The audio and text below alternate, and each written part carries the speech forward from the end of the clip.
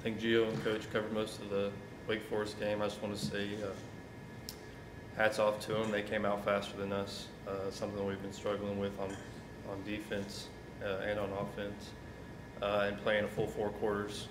I think we came out in the second half and showed a lot of heart, which is something to look forward to coming back home and facing another Conference USA opponent this week. Questions? Is there anything that you're looking forward to in that UTSA game? No, not necessarily, just getting a win. I mean, sure, our record's 1-4, but we're only 0-1 in conference, so we still have a chance to compete for a conference title. And I look forward to, like I said, to being back home and playing another Conference USA opponent. Dylan, you're accustomed to physical play versus Wake Forest, that you notice anything any differently on the field, maybe that you can bring back to Conference USA when you start to play Saturday? Well, I mean, we just need to play fast and get off the field on 3rd downs.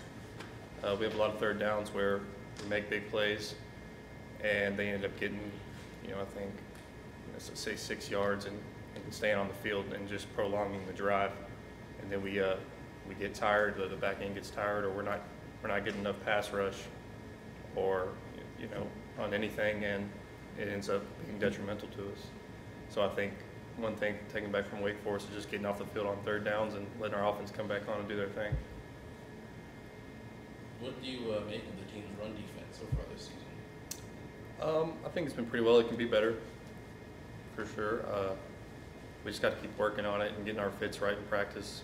Coach Vessel's getting the linebackers right. We've got a lot of young guys rotating in, and them getting experience with seeing the run game and the pulling schemes and just the straight dives. I think we just got to get more experience at it, but I think it's looking pretty good right now.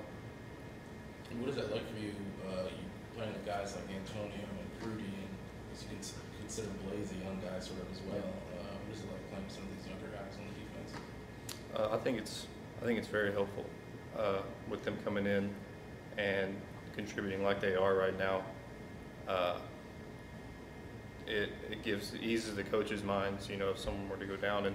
And Montero making his first start the other week, I'm super proud of him. From coming in here as a freshman, a true freshman, and doing what he's doing and working hard and continuing to work hard, such as Blaze too, even though he's not a freshman, but he's a newcomer to the system.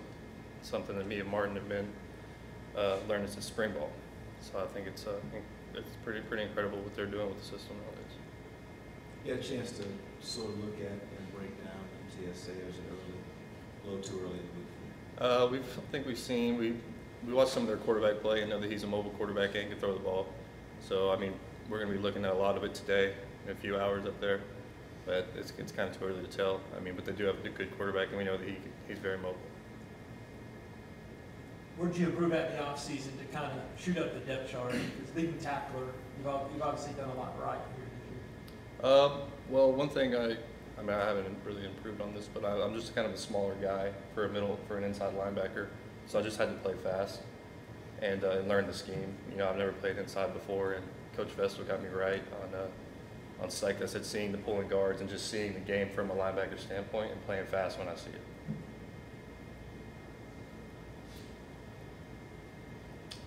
Anything else? Can you say your first and last name for me? Dylan Silcox.